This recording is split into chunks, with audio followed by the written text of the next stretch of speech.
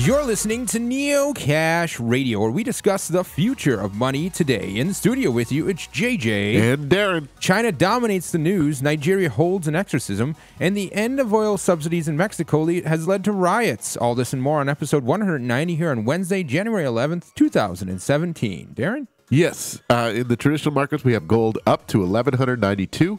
Silver's up to $16.69. Oil is down to $52.38. The Dow Jones is up to 19,952 points, and the 30-year Treasury yield dropped to under 3% at 2.952%. The euro is up, buying $1.06, and the Chinese yuan is pretty steady. It still buys 14 cents, and the British pound is down to $1.22. That was, I believe, due to Theresa May's some of her comments, and the big worry there is that the Britain economy or the UK economy will not be able to be a part of the single market. Right. So, and why not? I mean, you're leaving the euro. Of course, what do you expect that to do, right? I mean, you kind of it should be connected, don't you think? Yeah. Anyway, getting into the Bitcoin markets, everything is down this week, and we'll talk a little bit more about that later in the show. Bitcoin is at $789. Litecoin at $3.89. The Zcash drops to $40.05. Dash drops to $11.34. Ethereum down to $9.72. Monero is down to $11.60. And Augur Rep tokens are down to $3.81. Darren, what's Doge doing? Well, surprisingly, one Doge is still trading at one Doge. Wow. Just a reminder that you can tune in to Neocash every Wednesday night. Don't want to miss a single moment of awesome Neocash content, including special episodes and bonus interviews. Subscribe to our podcast on Google Play Music, iTunes, SoundCloud, Stitcher, iHeartRadio, YouTube, Podcast Addict, Library, and more. We're just about everywhere nowadays, Darren. Yeah. Wow. So, starting out a little close to home, so to speak, this show is definitely an international show, but I've got a story out of Mexico. So a 20% increase in the price of gas was enacted nationwide at the turn of the new year, and people are rising up. The move was meant to better align the prices of gasoline to international levels. Looting, violence, riots, and much worse have occurred over the past week. In El Paso, hundreds of protesters mobbed a Mexican customs booth, allowing free flow of cars for about an hour. The plan was a deregulation of the energy sector, which has been dominated by the government oil monopoly, Pemex. The cut in subsidies is needed for more private investment and energy providers to move into the market and compete effectively. But this is not going over well with the people there in Mexico. Of course, the actual price increase, and while 20% is very substantial, I mean, that would cause a lot of people to be upset anywhere in the world. That in Mexico especially, because the price was kept, the subsidies kept the price artificially low, because the economy in Mexico is also suffering. Since Trump took office, in fact, I believe the peso fell about 21%, and to the dollar, of course. And the people there, of course, they're still having to buy normal goods. This cuts into food to buy gas and such, and so the looting and whatnot. It's just, I mean, it's getting out of control there. And I don't see a way around what's going on. Have you kept up with this, Darren? Yes, I actually did see the video. But where was this border? It was in the El Paso Juarez border. There's a bridge, right? And so apparently the bridge and the booths got just hundreds of people came, and it was only lasted for about an hour. It wasn't like they took control of it for days or weeks or anything. But that's one of the stories. So it's like this is kind of the problem with subsidies. I mean, this is the issue, the unseen, if you will, right, is that you can't maintain subsidies forever. And then when you do remove those subsidies in a light switch type effect, it has this reaction. Yeah. I mean, that's kind of the story here is, what did you expect to happen? You were artificially keeping prices down to make people happy to get reelected. I mean, this is all stuff that was enacted previous to this current president. So this is like Vicente Fox and things like that. And the fact that you have a government oil monopoly, that could be a big red flag there too. Yes. So not only is there subsidies, then now all the gas is nationalized, right? Right. And now you want to, okay, I like the idea of doing the steps necessary to bring in competition. But maybe maybe a more gradual slide would have been more advisable. I don't know. I don't know how else to handle this. I don't know. It's a bad situation all around. That's right. Well, moving on, Nigerian exorcism banishes 50,000 ghosts on the government payrolls. Making good on his promise to stamp out graft, Nigerian President Muhammadu Buhari, announced the updates, including the removal of 50,000 workers from the federal government payrolls. The news doesn't end there. Last week, the Nigerian government made promises to protect and reward whistleblowers. Dozens of people connected with former President Goodluck Jonathan's regime have been charged with graft, and several senior judges are facing charges of bribery, fraud, and money laundering. So a lot of rooting out that corruption is going on in Nigeria. I mean, much the same.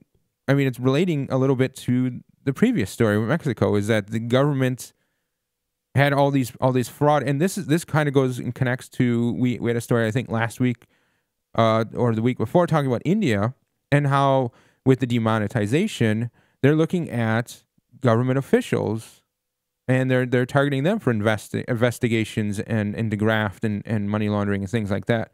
So it just seems a common story. Here's one in Nigeria.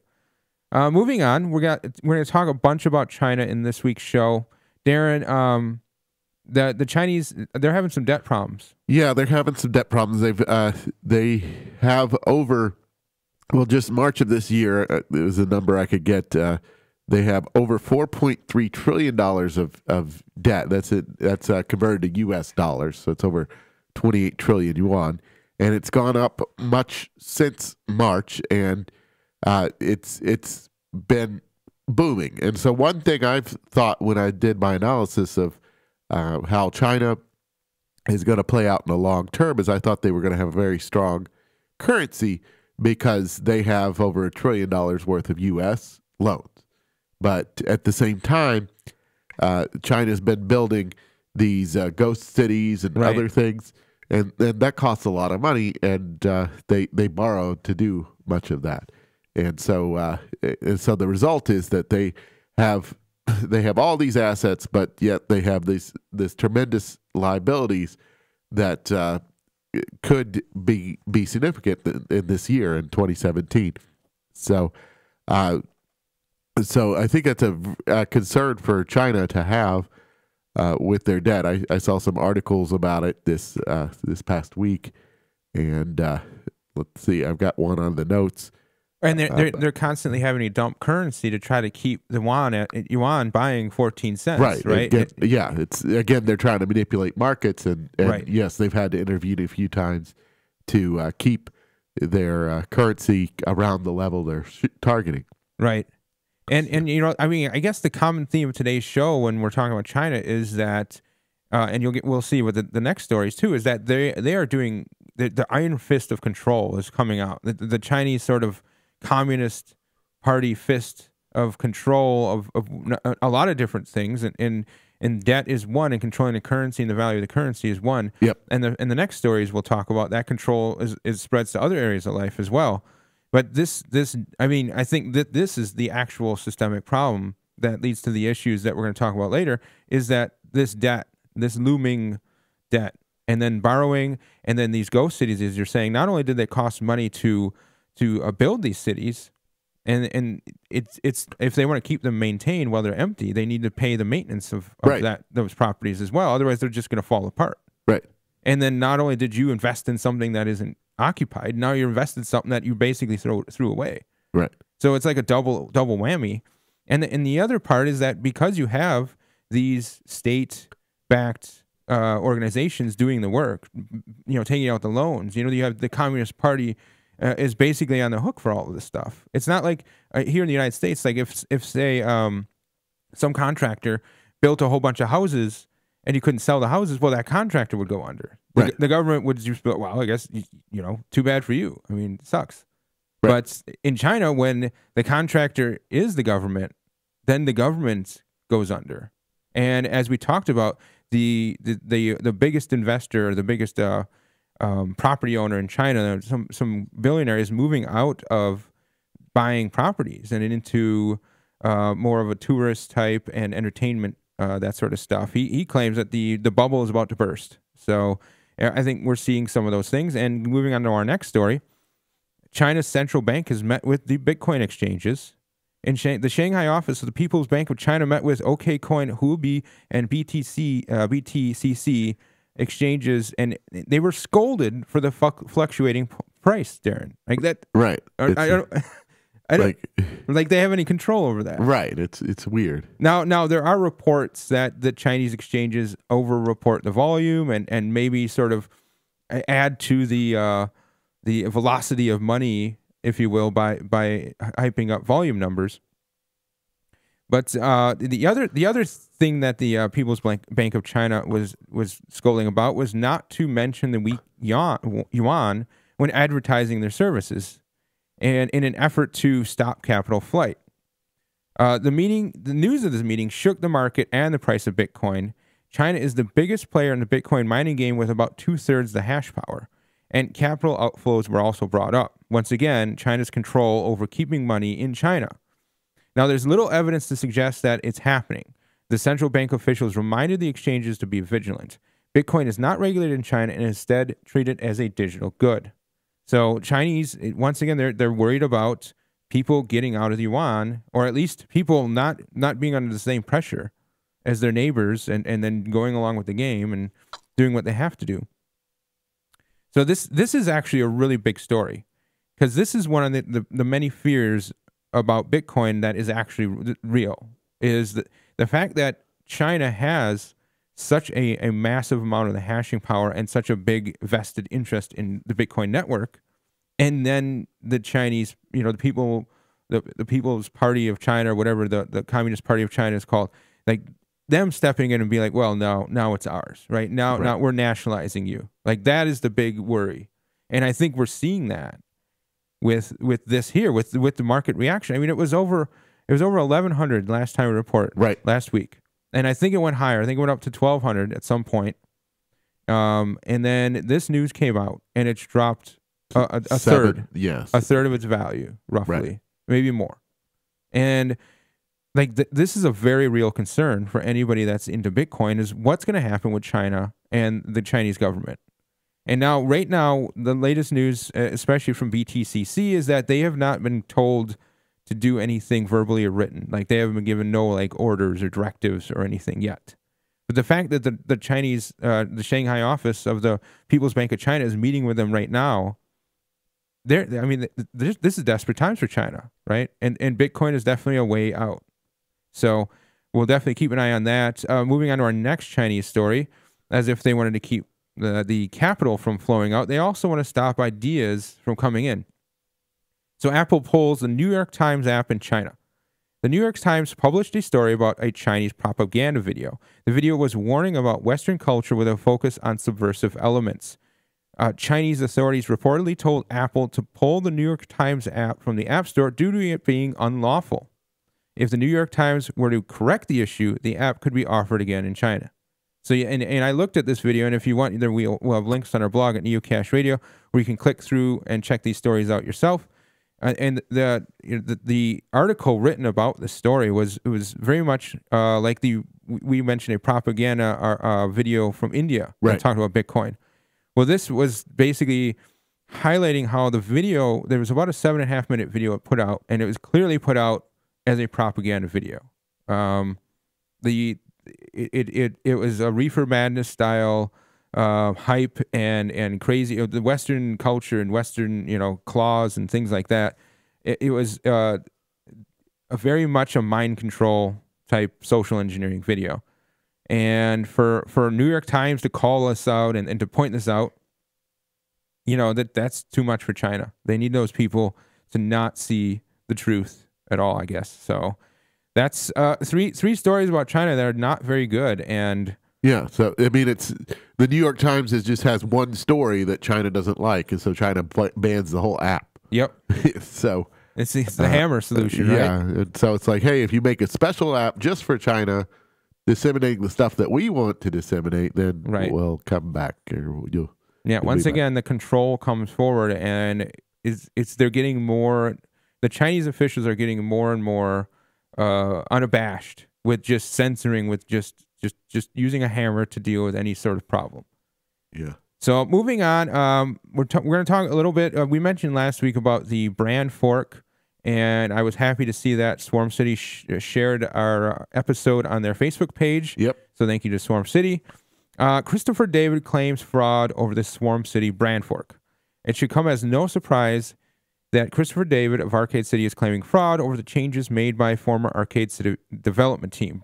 Bernard Lapp is leading the former team, now rebranded as Swarm City. He states that the move is meant to distance the app and team from Christopher David. And of course, this is not sitting well with Christopher David. Right. I mean, this Arcade City was definitely was his baby from the beginning, and it was, you know, an idea that he definitely carried the torch for, and he is still pursuing it. Now, though, keep in mind, Christopher David still has Arcade City. He can still move that project forward. He doesn't have the funds that were raised during the token sale. And so I think that's what this is really about. This comes down to how the funds for the token sale are being used. Now, Bernard and the Swarm City team have a plan for that, and it's out there and it's available. I'm not saying it's a good or bad plan. I'm not a token holder. I have no vested interest in this fight either way. I do, however, I have an interest in businesses and apps and especially new Ethereum apps and cryptocurrency apps. I have an interest in them being truthful, honest, and transparent, open, that sort of stuff. Good stuff, good apps, not scandals, not scams, right? We definitely try to warn about scams here on Neocash Radio. So I think that for Bernard Lapp and the Swarm City team, this is probably a move they needed to make. You know, we talked about it last week, and I don't want to beat a dead horse, but I just have a hard time feeling sympathetic for Christopher David, given all of the previous information about his previous dealings and how he has, I guess, not really satisfied the need for clarity and transparency in those regards, as far as I'm concerned. Now, maybe I have an unreasonable expectation. But anyway, moving on. Yep. We have a link here that shows there's a Zcash video. So Zcash is something we talked about. It's something that currently Randy and I are mining, or Randy's mining, whatever, here at the house, at the studio. Well, not actually in the studio because it'd be really noisy. But so we do have an interest in Zcash. If anything else, it just seems like the next version of coin that could overtake Bitcoin and solve a lot of the problems. It definitely has some added features to it. It's not just a clone of Bitcoin. It has extra privacy built into the protocol, and it's got some pretty good brains behind it as well. It's still got a limit on the amount of transactions, but I believe it's higher right now than Bitcoin is right now, and it'll probably be more quickly. It'll react more quickly to demand when it's there. Yeah. So this video, I believe it was put out by Zcash themselves. It looks like it was published by them. And it goes through and it illustrates. I mean, it's not a very technical video, but it illustrates how they created the initial private and public keys and the technology they used, as well as the techniques they used and the security measures. And I'm talking about air gapping and stuff, Darren. This video, the amount of layers of security that they tried to implement, they used write once CDs or DVDs, whatever, to transfer data and store data permanently. And then when they were all done, the machines the air gap machines that were never connected to the internet, the ones they were actually used to make the private key themselves, they were destroyed.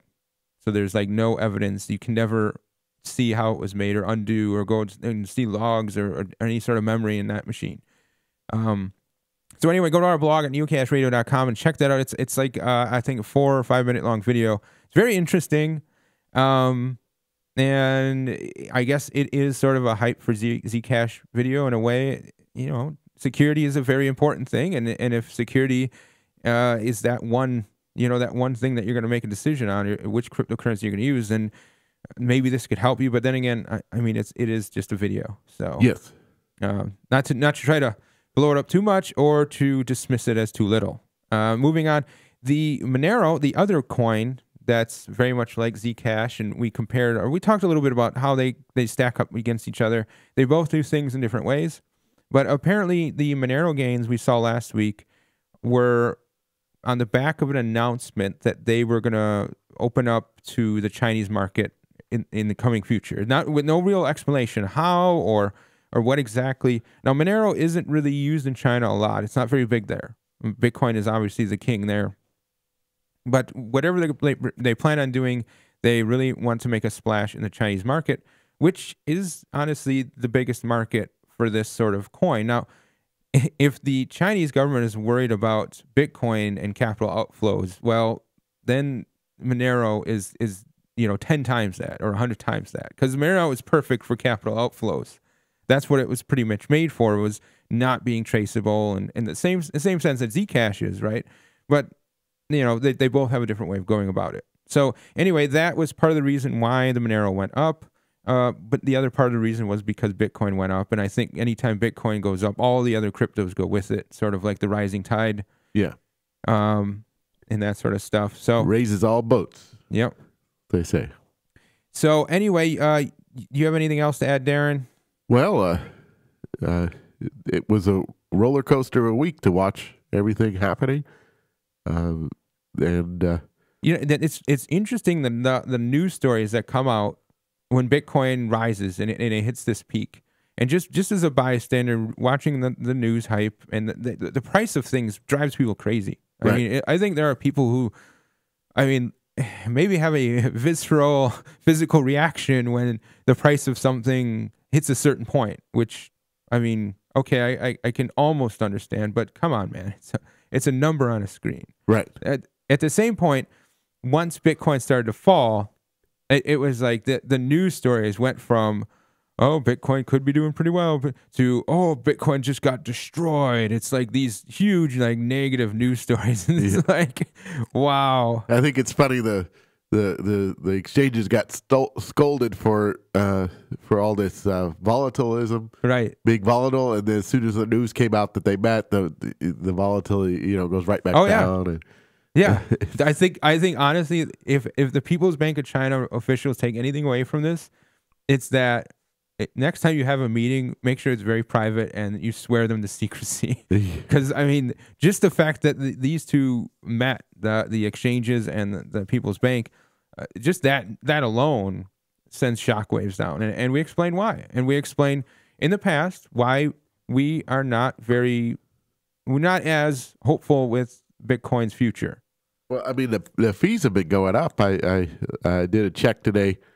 There was a couple blocks that had over a Bitcoin total for all fees, which is a pretty high fees. Wow. And I just looked at the last 6 blocks or so, but there's at least 2 that had over a Bitcoin in all fees. So we're just seeing those fees go up, up, up, up. Yep. And if you had a bigger block, you would have more volume. So a Bitcoin worth of fees would be more transactions, or could be. At least. I think the big thing when Coinbase takes on either Zcash or Monero, I think that's going to be the pressure, the big tipping point, because the fact that they have so much infrastructure built up already, and that if you're just a Coinbase customer or a vendor that uses their product, you instant connection to that currency. Right. You don't do anything different. So that's what I'm looking for. I would imagine that by February, maybe March, that's going to happen. I think that's a bit of an accelerated timeline there, JJ. But I think they'll at least announce the plan by that point. I'm not saying it will be implemented. I'm saying, okay, maybe full implementation by June or July. I think 6 months to fix up that code and whatnot. But really there isn't the same concepts apply. And I understand the Monero and the Zcash, they function radically different, and there will probably have to be some coding that is done, and maybe they'll have to talk with the Zcash or Monero teams and have them help. But I'm sure either one of them would be more than eager to be like, yes, Coinbase, we'll totally come over and help you figure it out, like, today. We'll be on a plane right now. Like, yeah. Because that would really I think that would swing it up there, and just the price would go up, everything, the use would go up, adoption, and then it would just start a trend. And then I think that's when you start seeing Bitcoin slip. Is once the trend comes a different currency other than, now I'm not saying Ethereum, because Ethereum has a lot of baggage behind it. And it's not to say that it's good or bad baggage, it's just history. And I think it's good for Ethereum to have this history, right? To see the growth of this from where it came to where it's going to go, I think is a great learning tool for just mankind, you know.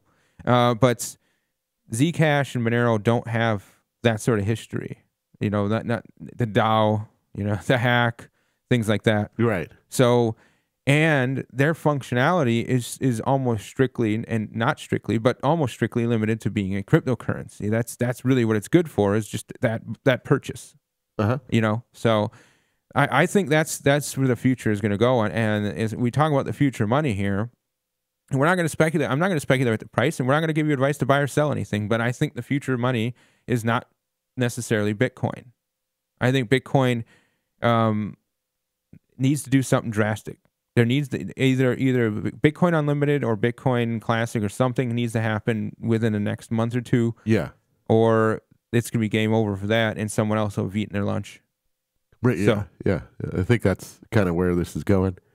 I mean, I'm paying fees of 15 cents for one transaction, and that's not a really nice consumer model to have. I understand I pay about that much when I use a credit card, but still, you know, you see the 15-cent fee if you're using Bitcoin, while it's hidden if you're using a credit card. Right. The merchant's paying it, basically. Definitely. Well, thanks for joining us. You can tune into our podcast every Wednesday night for awesome Neocash Radio. Don't want to miss a single moment. Subscribe to Google Play Music, iTunes, SoundCloud, Stitcher, iHeartRadio, YouTube, Podcast Addict, LBRY, and more. This is JJ and Darren for Neocash Radio. We discuss the future of money today. Tune into Neocash Radio at neocashradio.com.